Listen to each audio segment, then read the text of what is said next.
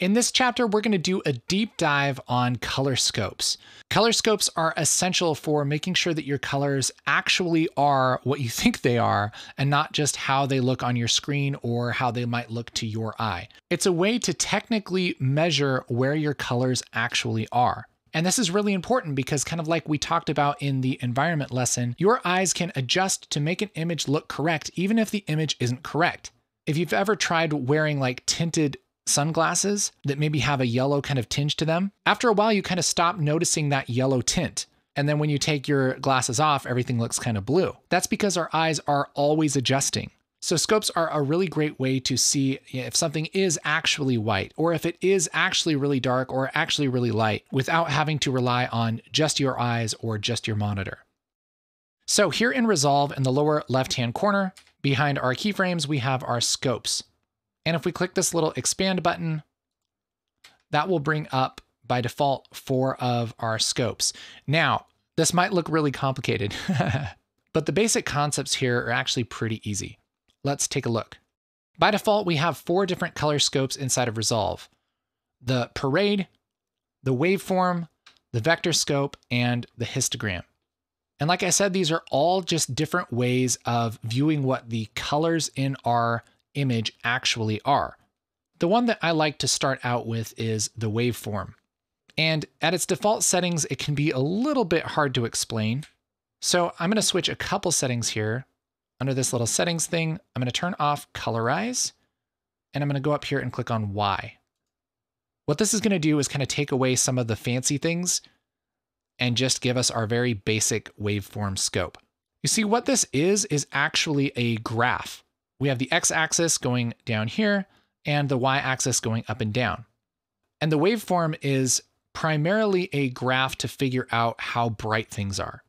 Down here at 0, this is like perfect black.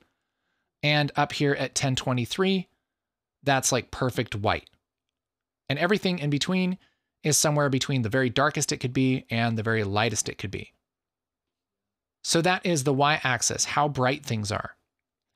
And on the x-axis, this is where things are on screen horizontally. So something that's on the right side of the screen is going to be on the right side of the graph. Something that's in the middle of the screen is going to be in the middle, and something that's on the left side is going to be on the left. But it doesn't track whether it's at the top or the bottom of the screen. It only tracks left and right and brightness. So the waveform scope is really just a graph of the brightness on the y-axis and the horizontal position on the x-axis. And what it's sort of doing is drawing a line to kind of represent what's in your image. So if we were to do kind of a simple version of this ourselves, we can look at it this way. If we were to start on the left and kind of make a graph of how bright things are right here, these are really dark. So let's make a little dot here. So these are really dark. Then let's see, in this little column, it's still pretty dark. In this column, it's still pretty dark. In this column, it's starting to get a little bit brighter. So maybe we'll put this up here. Then it's getting a little brighter still. Then it's getting even brighter. Ooh, now it's a little bit darker. And now it's a little brighter than it was. This is about the same. This is maybe about the same. Ooh, look, this right here is really bright. So maybe that's up here. This is maybe not so much. Not so much. And then we're kind of back down to where we were.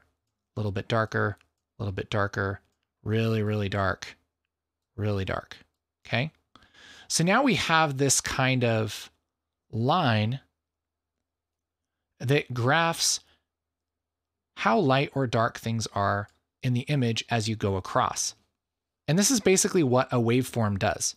So if we were to get rid of that image, we can still have quite a bit of data about what our image is. It's something that's kind of dark on the left and dark on the right, and it has something that's pretty bright in the middle.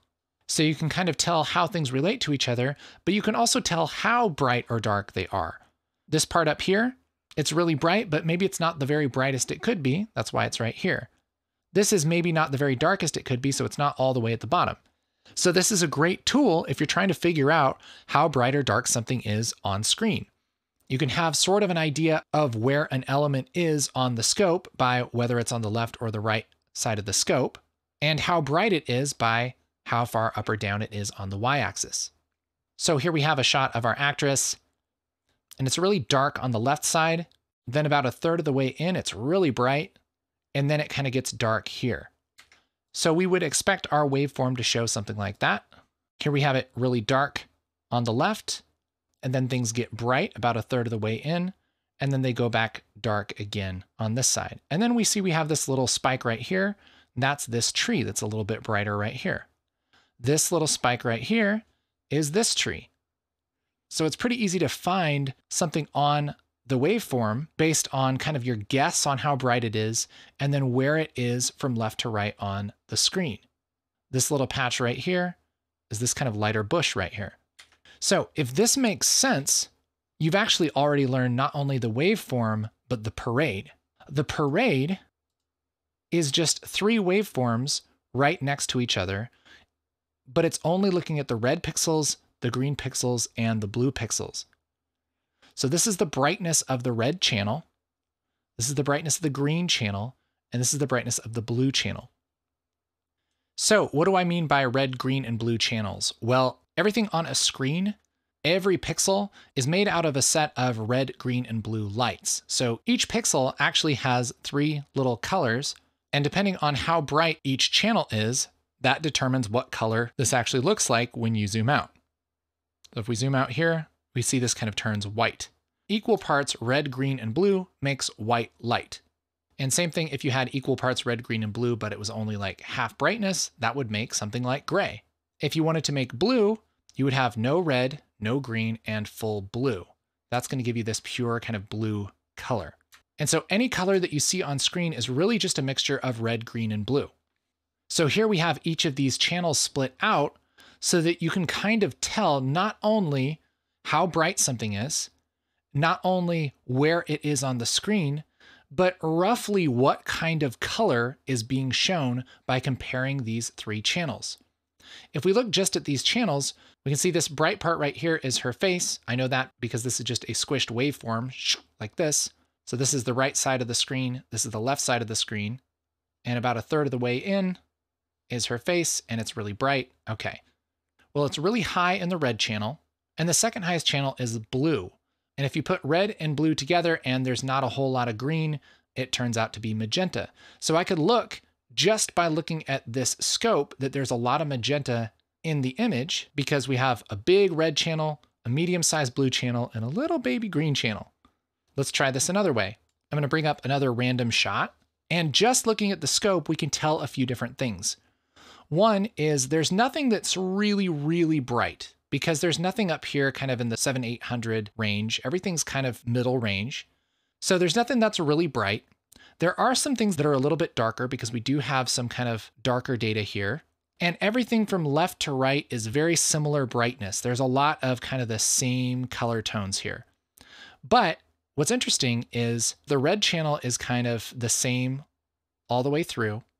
This right side, the red is pretty high, followed by the blue and the green just under that, which means that it's probably, again, it's sort of a magenta, but there's a little bit more green, so it's not going to be quite as strong.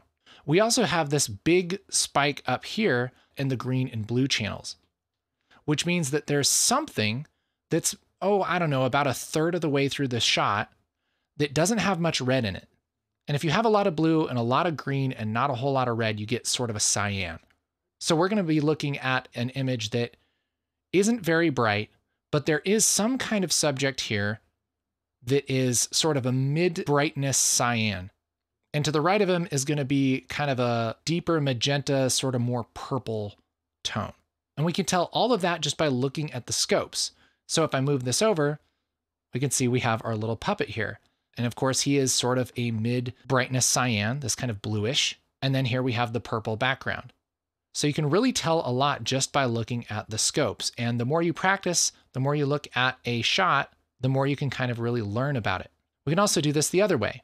I'll move our scope off here and go to shot 74. Here we have a very dark, this is actually the beginning of a shot, but let's just stay at the beginning. We have a really dark shot. So our scope is going to be mostly at the bottom. And then right here where this kind of white part is, it's going to be up a little bit, and then it's going to go back down. So we're going to have mostly at the bottom, there's going to be a little spike here, bigger spike here, and dark here. This spike is going to be mostly in the green and blue channels. This one and this one. We're going to have a little red spike here. This one's going to be mostly equal, except for a little bit higher in the red channel. So let's take a look. So here we have, it's dark all the way through. And then we have our little spike here, which is mostly in the green and blue. That's right. This one's going to be mostly in the green and blue. Yep. And then we have this spike, which is here, and it's just a little bit high in the red channel. Looks like there's a little more blue than I initially saw there. That's why you have the scopes, because I would have kind of guessed this is more red, but it actually is a little bit more purple than I thought. So you can really tell a lot about your image by looking at the scopes. So that's the waveform and the parade.